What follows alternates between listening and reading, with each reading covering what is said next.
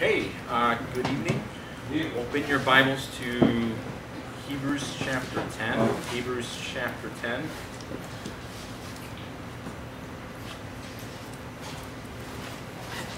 Hebrews chapter 10.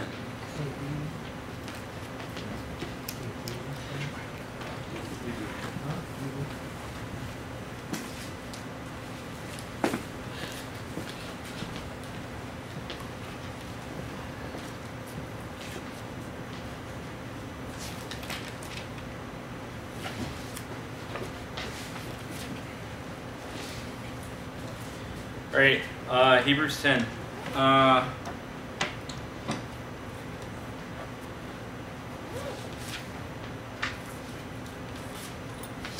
Beginning at verse 19. Hebrews 10, starting at verse 19, it says, "Having therefore, brethren, boldness to enter into the holiest by the blood of Jesus, by a new and living way, which he hath consecrated for us through the veil, that is to say, his flesh, and having an high priest over the house of God, let us draw near with a true heart and full assurance of faith, having our hearts sprinkled from an evil conscience and our bodies washed with pure water. Let us hold fast the profession of our faith without wavering, for he is faithful that promised. And let us consider one another to provoke unto love and to good works, not forsaking the assembling of ourselves together as the manner of some is, but exhorting one another, and so much the more as ye see the day approaching."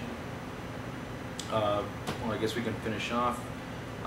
"For if we sin willfully after that we have received the knowledge of the truth, there remaineth no more sacrifice for sins, but a certain fearful looking for of judgment and fiery indignation which shall devour the adversaries. He that despised Moses' law died without mercy under 2 or 3 witnesses. Of how much sore punishment suppose ye shall he be thought worthy, who hath trodden under foot the Son of God, and hath counted the blood of the covenant wherewith he was sanctified an unholy thing, and hath done despite unto the Spirit of grace? For we know him that saith, Vengeance belongeth unto me, I will recompense, saith the Lord. And again, the Lord shall judge his people. It is a fearful thing to fall into the hands of the living God.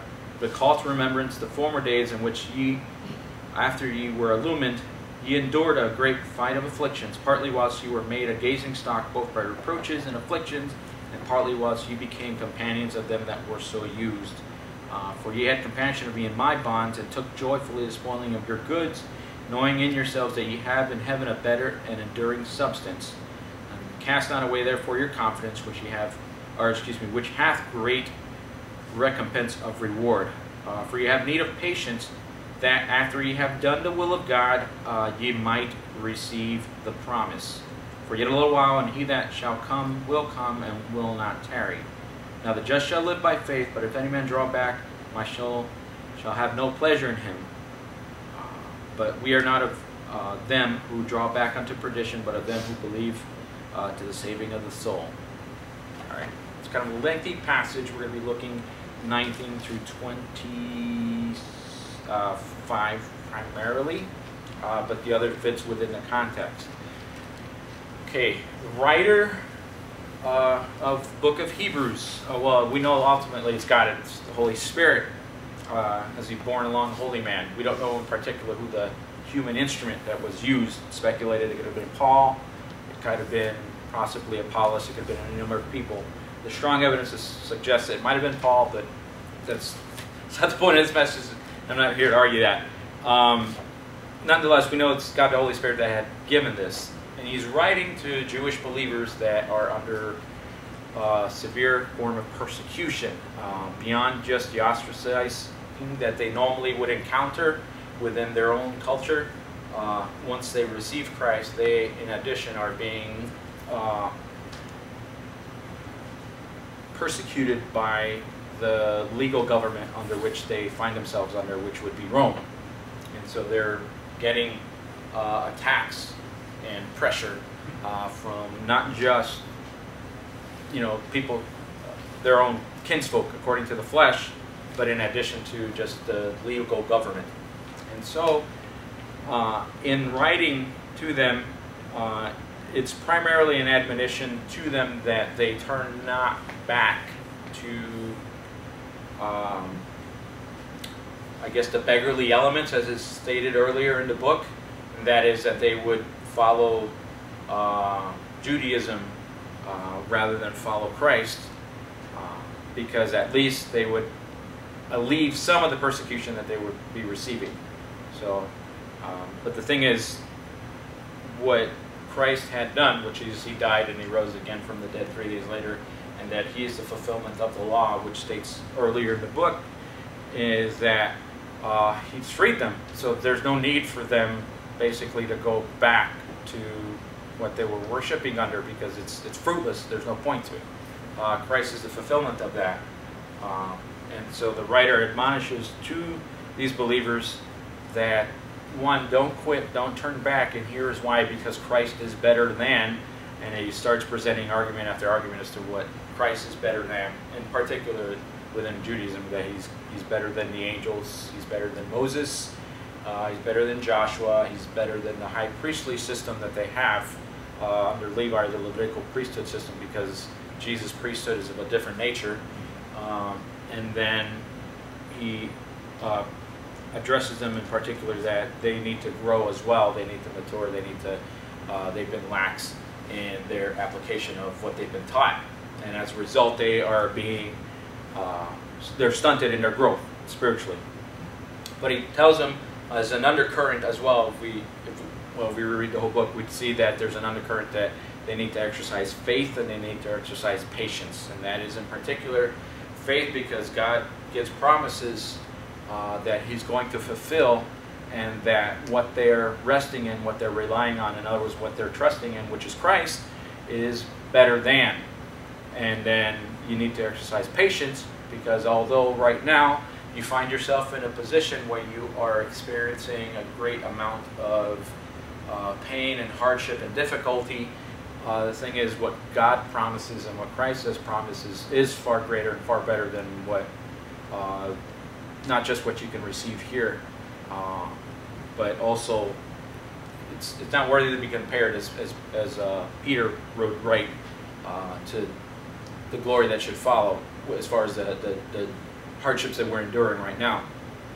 So we get to chapter 10, and he is finishing up with regard to the law. In verse 1, where it talks about, for the law having a shadow of good things to come, and not the very image of things, can never, with those sacrifices which they offered year by year, continually make the comers thereunto perfect.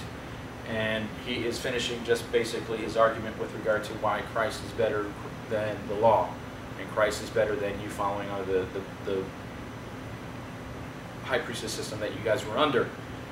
And he finishes up his argument here before transitioning with regard to faith in chapter 11, but in verse 19, in that he states,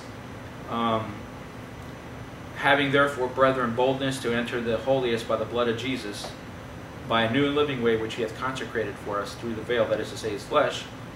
Okay, so in other words, and then having an high priest over the house of God, we have, because of what Christ did, have absolute, total access to be able to go to the holiest of holies. In other words, you could go actually before the presence of God himself, where no man previous would be able to enter outside of just what would have been the high priest, which would have been at that point once a year to come and bring offering before God on behalf of the people.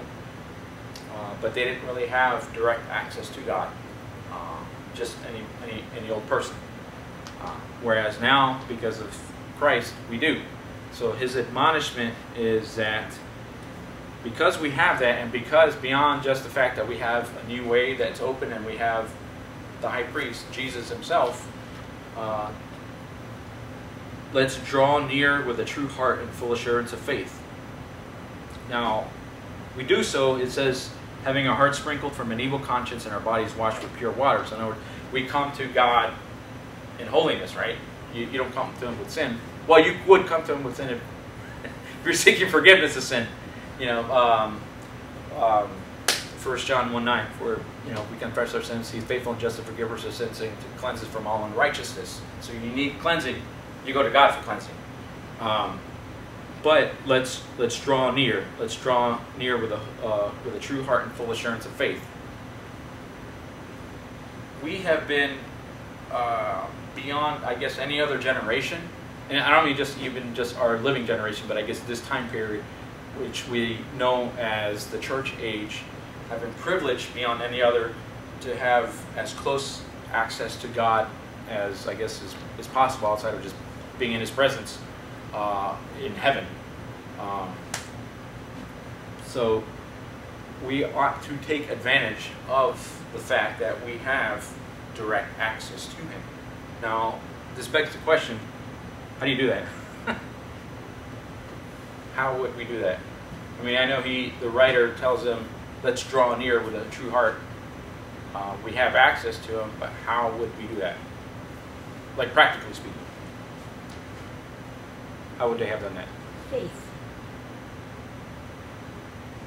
Yeah, okay, okay. How else? Like, okay, I want to get close to God. I want to draw near. So what do I do? Oh, Pray. yeah. Quote scripture. We don't have to go through a priest. Okay. How is there anything else? Quote scripture. Back to Him.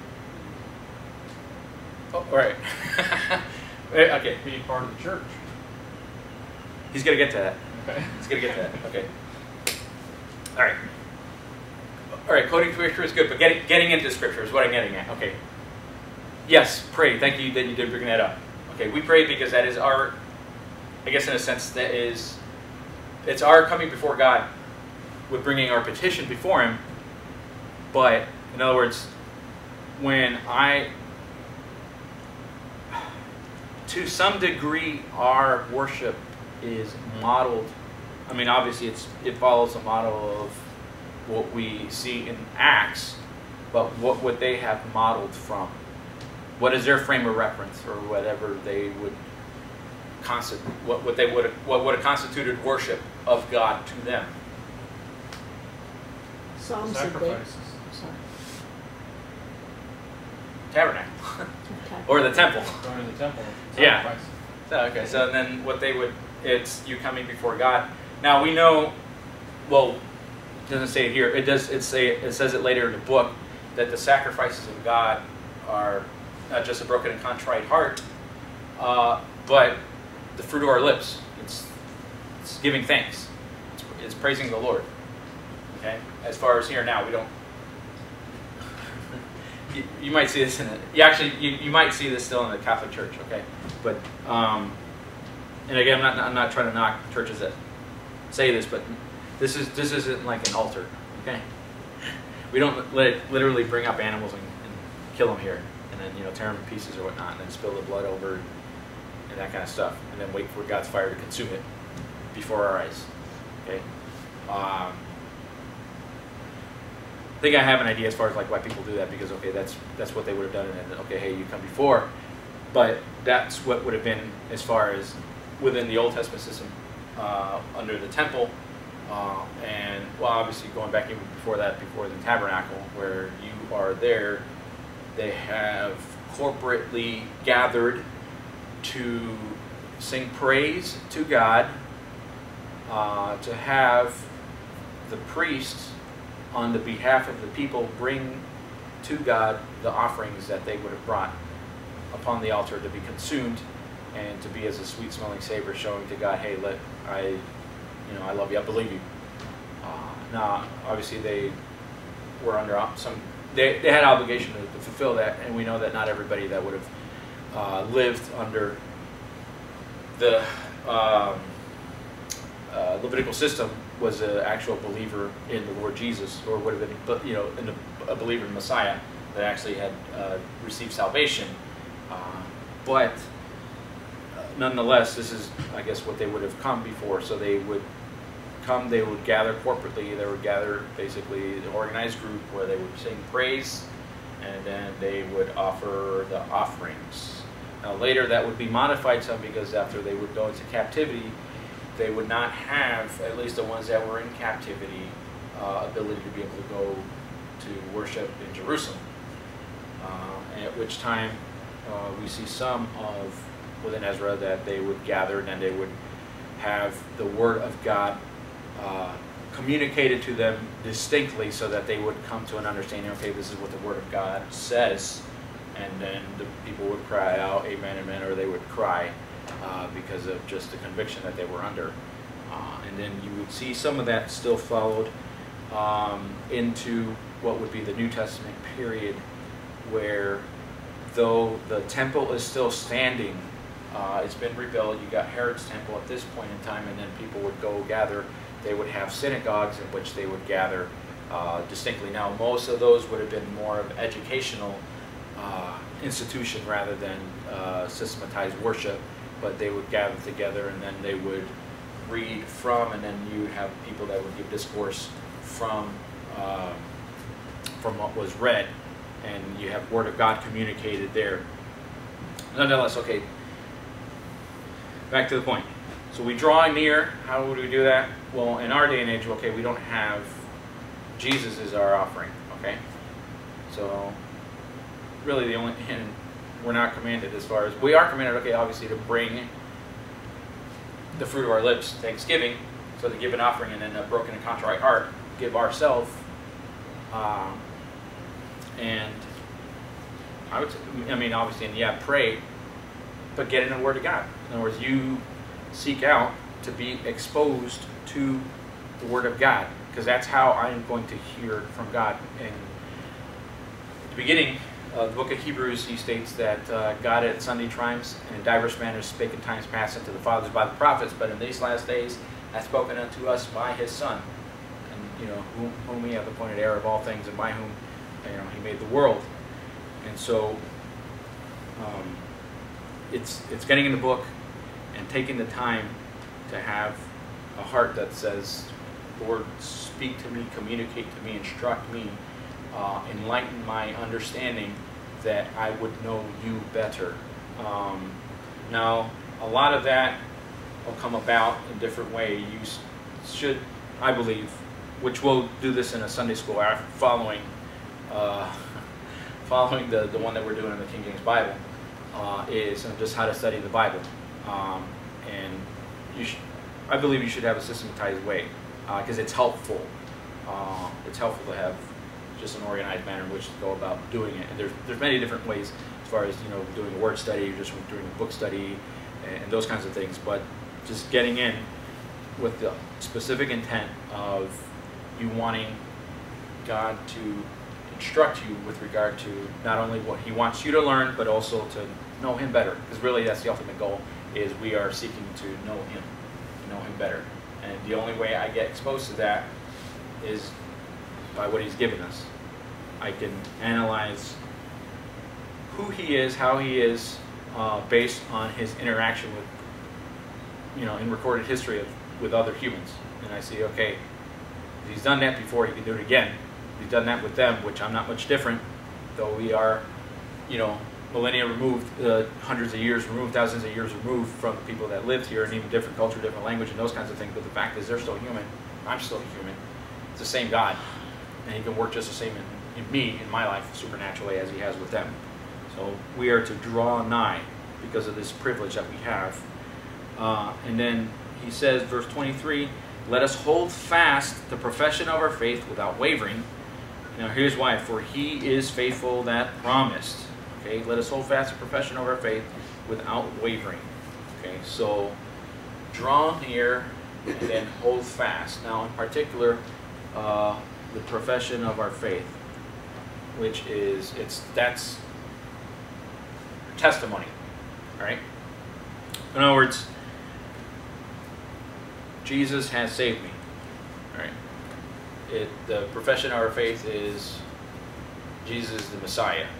Okay, so in other words, he's the one that cleanses me from sin, has cleansed me from sin, is keeping me from sin, and ultimately I will be with him in heaven, totally removed from the presence of sin altogether. If he doesn't return first, and then at that point, then I'll have my body transformed, and then we'll be risen up together with him to be in the clouds So holding fast the profession of our faith. Here's why he's faithful, that promise. In other words, it's twofold. It's primarily the focus is the fact that he's not going back on his word. Right? He's not just giving you some kind of empty promise and it's a bubble, so to speak, that some kind of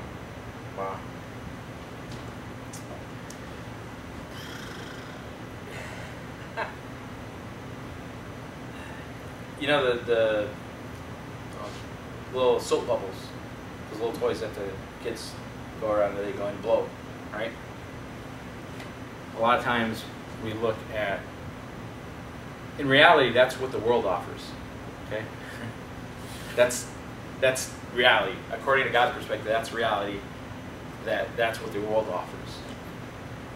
But we usually tend to think of that as being God's promises a lot of times, or we value God's commandments, God's words, God's promises of what He has for us as being one of those little soap bubbles.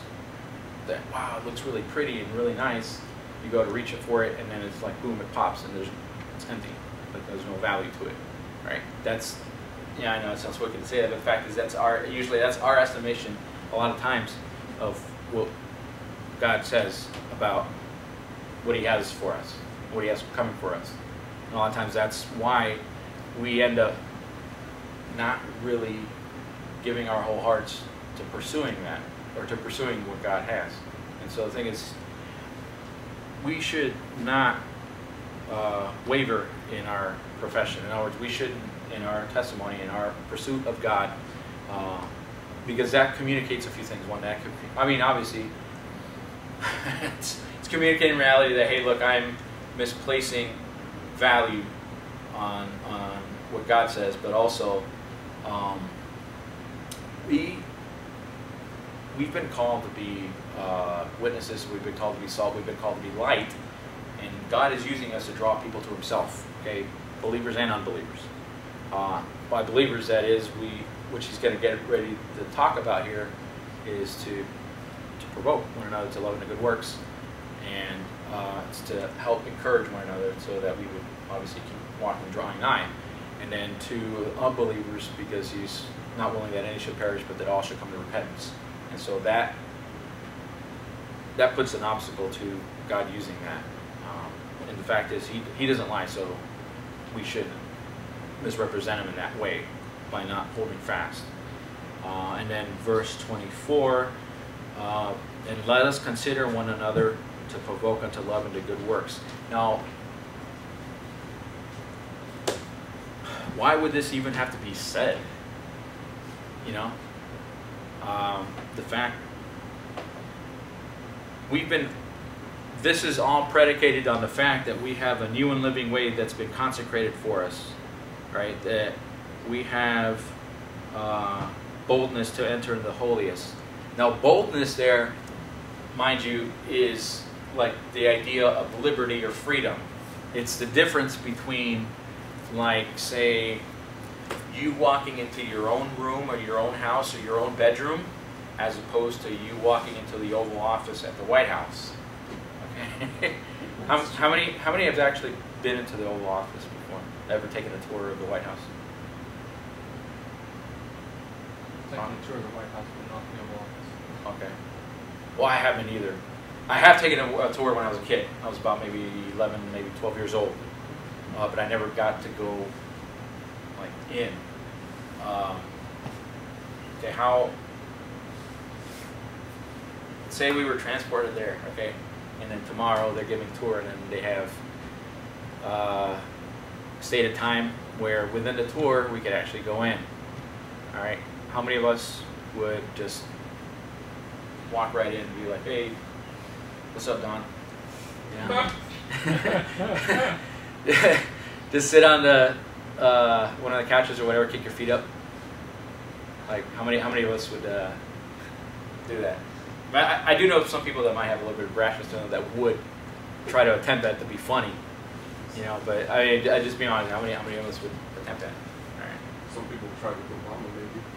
Yeah. But I mean, the thing is, it's not. Yeah, not very many, because the thing is, you realize it's like, hey, this isn't my place. Even a lot of times, not everybody respects it, but even when we go to strangers' houses that are known friends, we're usually respectful of, this is their property, this isn't mine. If you've been properly home trained, I should say. But the idea with boldness there, I have absolute liberty. In other words, this is just as mine as it is who the rightful owner is, which is obviously is God's. So the throne room is just as much mine. Not that obviously it's my throne room, but rather, in other words, I have as much access to it as anybody else, as much as God does, because He's opened that for me. So in other words, He's welcoming me in and says, "Here's your space. Here's your spot." Now that's, it's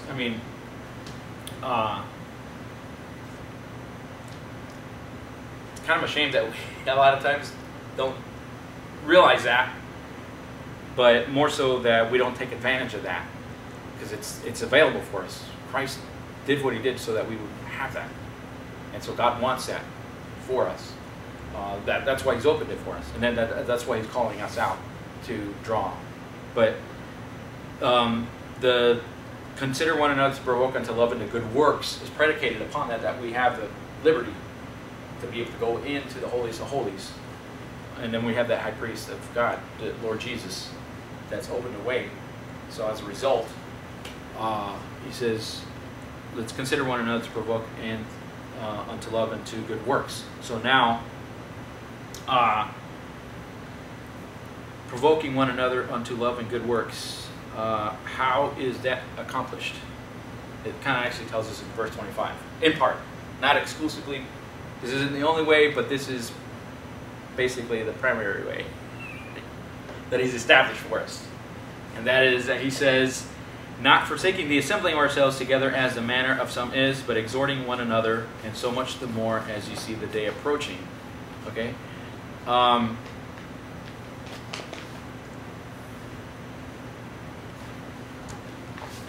We have a responsibility to... I'm not trying to bash you guys here. I'm glad you guys are here. This excites me. It's thrilling that you guys are here tonight.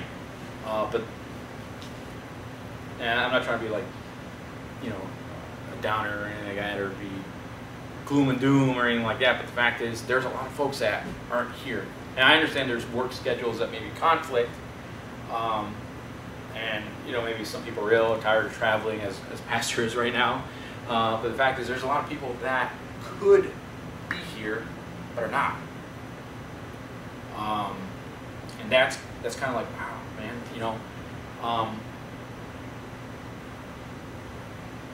we ought to take into consideration, okay, and this isn't an issue of us looking down our nose, but rather it's what God has called us to. We have a responsibility to our brothers and sisters in Christ to see that, hey, they're encouraged, they're exhorted, as even Paul would write later that we're to exhort one another daily, lest we should be hardened by sin. Actually,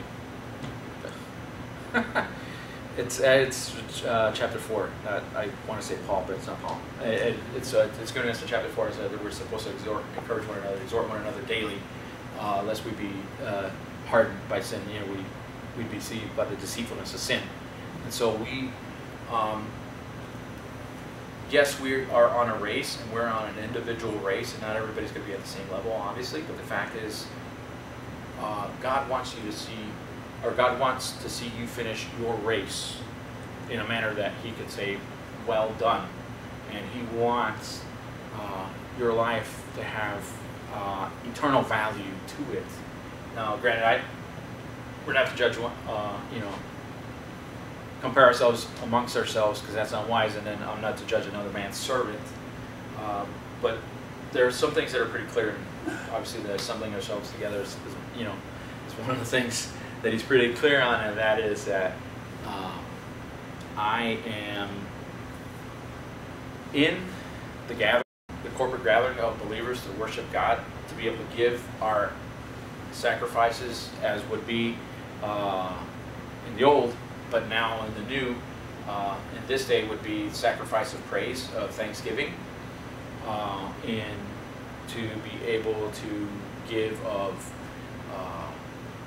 hey, encouraging words, edifying one another, and to be able to provoke or disturb. Hey, brother, how's it going? What'd you learn from God today? And these kinds of things. Bear one another's burdens, and so fulfill the law of Christ. It encourages so that we would continue on, that we would keep on, that we would not have a life that by our slight deviation would end up being fruitless or wasted. So that we, one, obviously would stand before God in well-pleasing manner, but two, that we would be faithful and being the testimony that we should, so that we would be used to be able to have folks drawn to the Lord as He's desirous of doing. And so let's take this into account and be mindful of these things, that we are to draw near, we're to hold fast our profession, and then we're to provoke one another to love and to good works, because we have a new and living way that's been opened for us, and we have boldness therein to be able to enter the holiest of all by the blood of Jesus. So let's not waste basically what God has opened for us, or God has given to us, so that when we look back, we don't have, regret, or even for some maybe we don't have as much regret, so that we can, rejoice. We can hear, well done, and hopefully we would be able to see many drawn, many encouraged, many stirred up, many provoked unto love and good works, many exercising their spiritual gift, and many exercising what have been open to them, so that God not only just would be pleased, but He'd be glorified. All right, let's pray. Father, thank you for this evening. Lord, I pray this now that you not just help me to be mindful, Lord, of these things, but Lord, just be a testimony and exemplify them in a way that, Lord, that people who want to draw it out of you. Thank you for what you do. I praise in Jesus' name.